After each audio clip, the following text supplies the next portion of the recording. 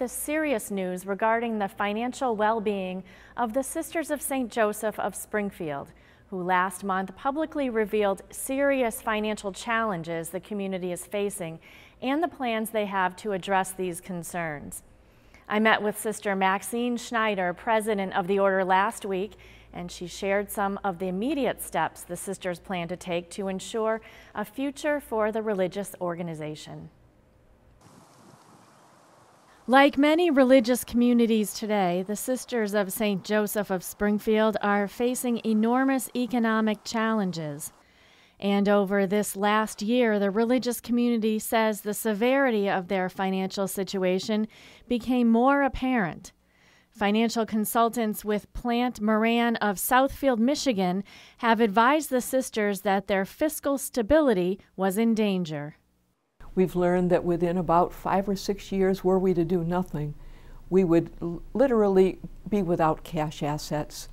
While at the same time, actuarial studies indicated that by 2018, there will still be more than 200 living Sisters of St. Joseph that must be cared for and supported.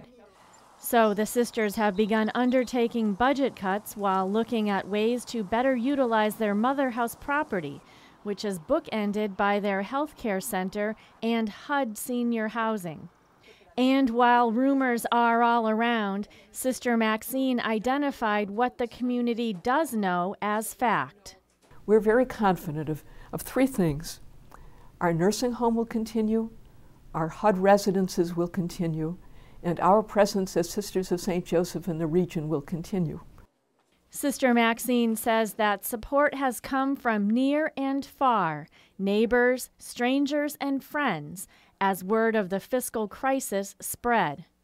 Words of encouragement from a former student at the Elms College touched Sister Maxine. Dear Sister Maxine, it has been 35 years since I sat in your analytical chemistry and instrumental class. My Elms education has helped fund my daughter's college education. I will try to help a little at a time. It is a small amount for a big thank you. Good luck with your fundraising. But fundraising will have to be matched with a solid plan to redevelop the Mount, which is likely, according to Sister Maxine, to include more senior living.